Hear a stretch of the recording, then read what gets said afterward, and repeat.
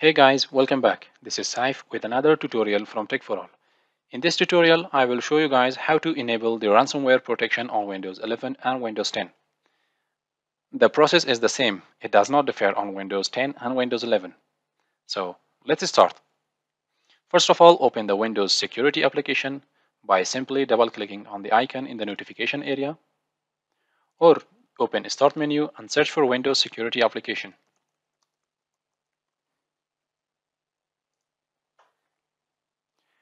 Now click on the Virus and Threat Protection. Scroll down, click on the Manage Ransomware Protection. Here you have to enable the controlled folder access.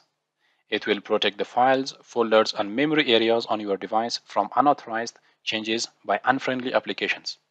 Toggle this option on. In the User Account Control, click on Yes. Now to see which folders are protected, click on the Protected Folders. In the User Account Control, click on Yes.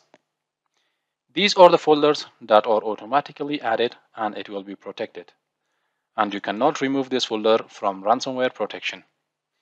To add a new folder, simply click on this icon, select the specific folder and click on Select Folder button. Now the folder will be protected from ransomwares.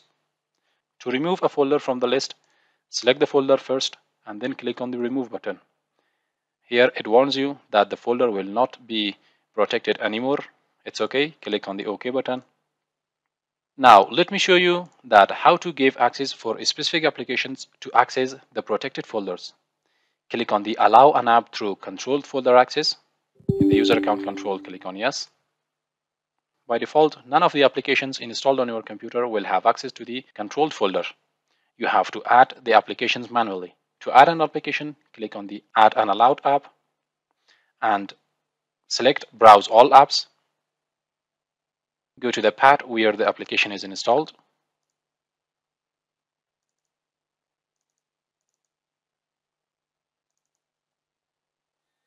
For example, I will give access to Windows Media Player to access the protected folder. After you have selected the application, click on the Open button and the application will now have access to the controlled folder.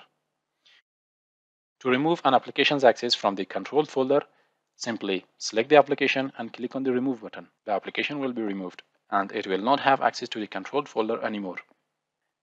How to see the recent blocked applications? If you click on the Add an Allowed application, and from there you can see Recently Blocked Apps. Here it shows the recent applications which were blocked by the controlled folder access. If you want to add an app, you can add it manually. To see if there is any attack on the protected folder or if any threat is known or detected, simply click on the Block History. Here it shows you the attack history and the threat history on the protected access folder. And that's all for today, guys. If you enjoyed the video, give it a thumbs up and share it with your friends. Don't forget to subscribe to our YouTube channel. I will catch you very soon with another tutorial. Till then, have a nice time.